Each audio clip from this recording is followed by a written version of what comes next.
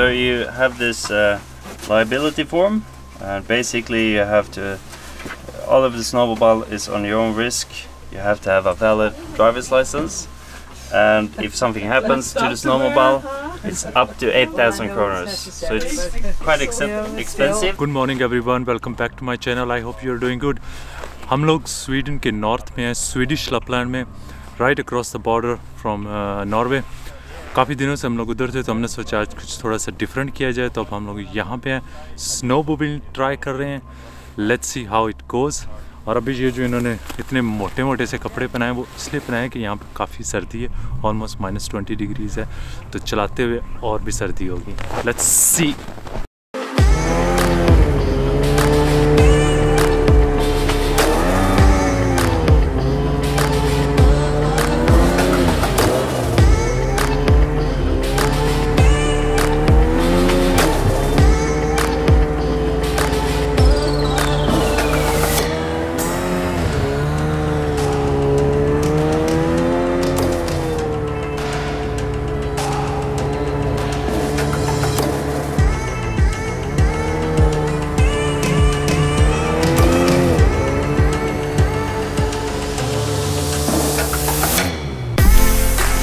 हमने एक छोटी सी ब्रेक ली है, यहाँ पे एक लेक पे रुके हैं, इसका नाम है आबिस्को यावा, समथिंग लाइक दैट उसने बताया। और यहाँ पे थोड़ी सी स्वीडिश स्वीट और चाय है, ठीक है। आप देख सकते हैं यहाँ पे ये जो पीक्स हैं, जहाँ पे ये ट्री लाइन ख़त्म होती है, वहाँ तक एवलांचेस जो है उसके ऊपर रिस्क है।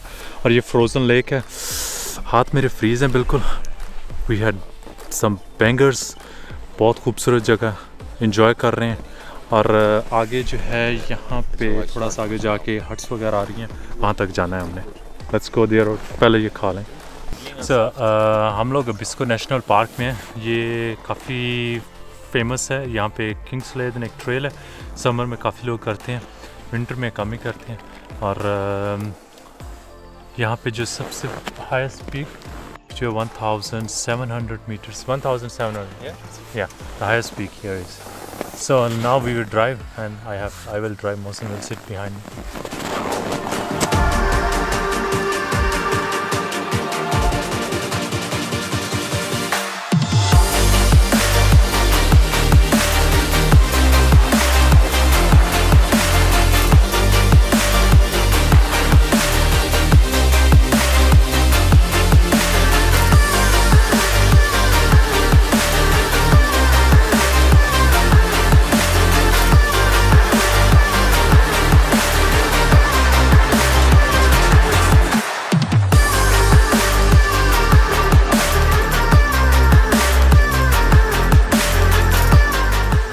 It's awesome.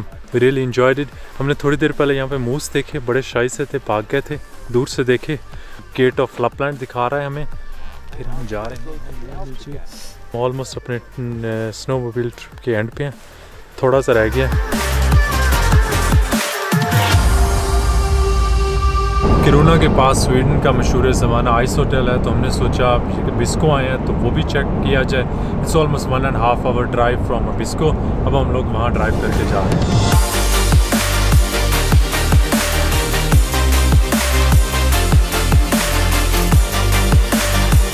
One interesting fact, Norway से स्वीडन का बॉर्डर क्रॉस करते ही जो लैंडस्केप है टोटल चेंज हो जाता है। यहाँ पे मोर फ्लैट है, रिलेटिवली फ्लैट है, मोर लेक्स हैं, और नॉर्वे में फ्योर्ड ज़्यादा हैं, पहाड़ बड़े हैं।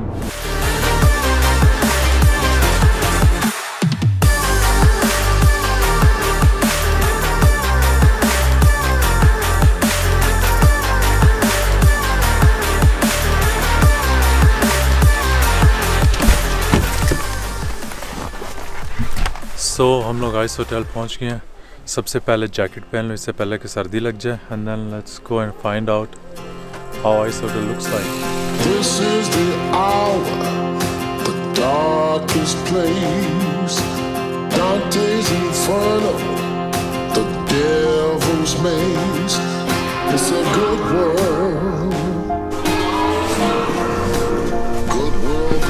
ये Icehotel का मेन एंट्रेंस का एरिया है, और यहाँ पे इन्होंने एक बार बनाया हुआ है। इधर इन्होंने कुछ स्ट्रक्चर्स वगैरह बनाए हुए हैं। इस साइड पे जो है ना, इन्होंने स्लीपिंग रूम के कुछ आर्ट डिज़ाइन किए हुए हैं। मैं शो यू यहाँ पे ये पहला बेड वगैरह सब कुछ फिट बनाया हुआ है, लेकिन ये सिर्फ और सिर्फ आर्टिस्टिक डिज़ाइन के लिए। जो मेन स्लीपिंग वाला है वो दूसरी साइड पे है, और हम लोग क्योंकि यहाँ पे स्टे नहीं कर सकते, मेरा नहीं ख्याल कि यहाँ पे कोई रात रहना इतना कंफर्टेबल है। बहुत अंदर तकरीबन -4 -5 डिग्रीज तक है। और चेक आउट, इवन कि इन्होंने स्विच भी दिए हैं मोबाइल वगैरह चार्ज करने के लिए।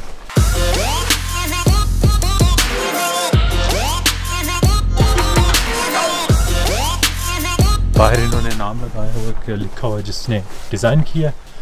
इसी तरह इसके काफ़ी ज़्यादा उन्होंने बनाए हुए हैं स्लीपिंग रूम इस एरिया में।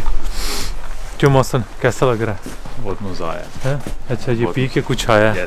है अकेले अकेले, पूछा भी नहीं इसने।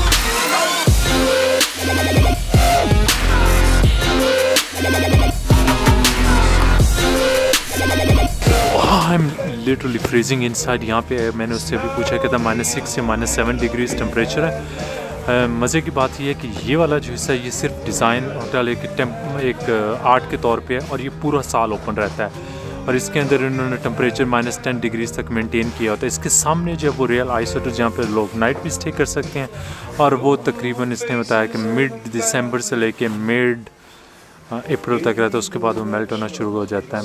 ये फ्री ऑफ कॉस्ट है, so there are no entrance fee. और अभी मैं यहाँ पे फ्रीज़ हो रहा हूँ, चलते हैं बाहर।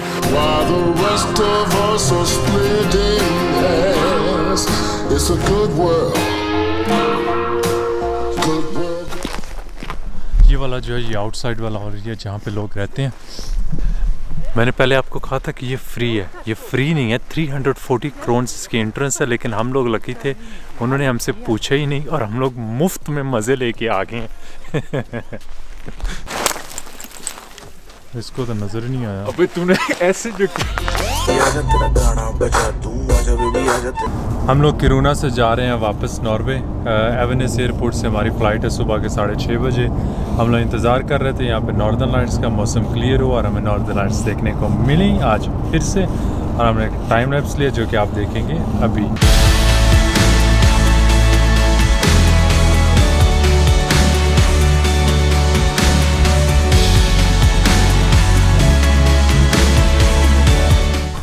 It's time to pack all the stuff, clean this mess around. And if you are still watching, then please don't go without subscribing to my channel, and I will see you in the next vlog.